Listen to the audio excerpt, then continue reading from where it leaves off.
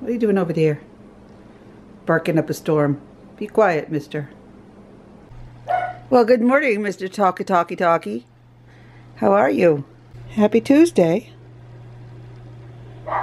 Spring is springing in the spring. It's warm again today. Really, look at me in my winter coat. It's like 70 degrees out here. Habit. Oh, everything is popping up now. So, all my flowers. No, Henry thinks there is, you know, place to tinkle. Come on. Oh, the flowers. Look at that sunshine on me. It's like shock because, you know, we have like the harsh cold and the snow, you know, and it's like when this weather comes, we're so happy. We're so happy.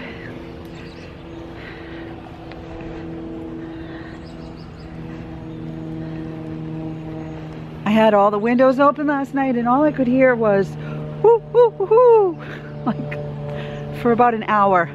There must have been an owl or two owls hunting somewhere not too far from where my window is. We have a lot of them now. I saw a couple the other day, two owls. So they make the sounds at night and it's almost kind of creepy.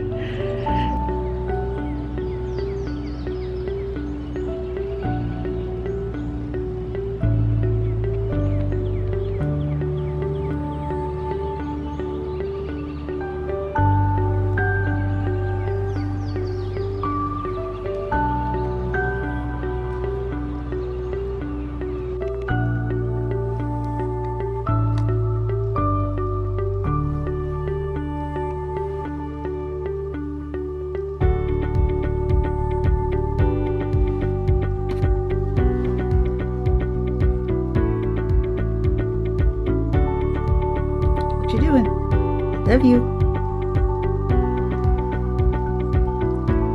I can't believe I have the air conditioner blasting. My van was so hot. I'm so happy.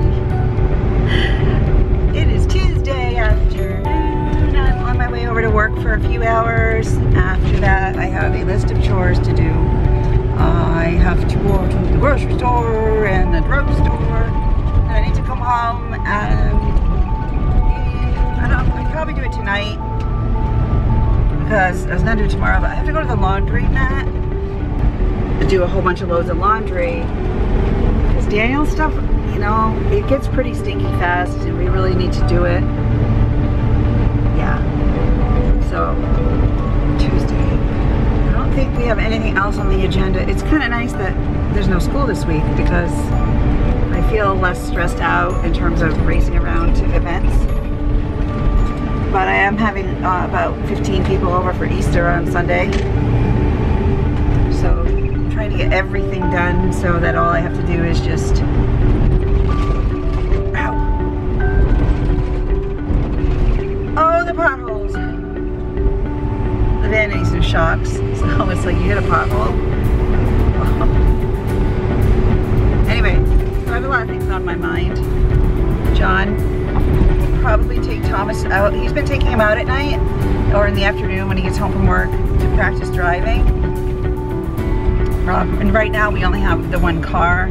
Thomas obviously isn't going to drive this thing because this is a truck.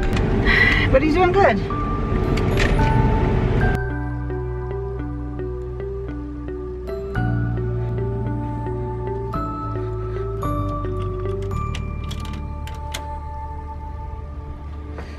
So I just got to work, right?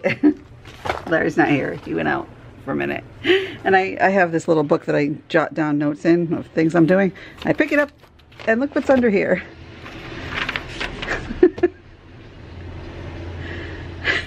He always leaves me little treats. And these, you know, because we always have this hope that we're gonna get rich. That was really sweet. Aww. That was really sweet. Literally. Now I have treats.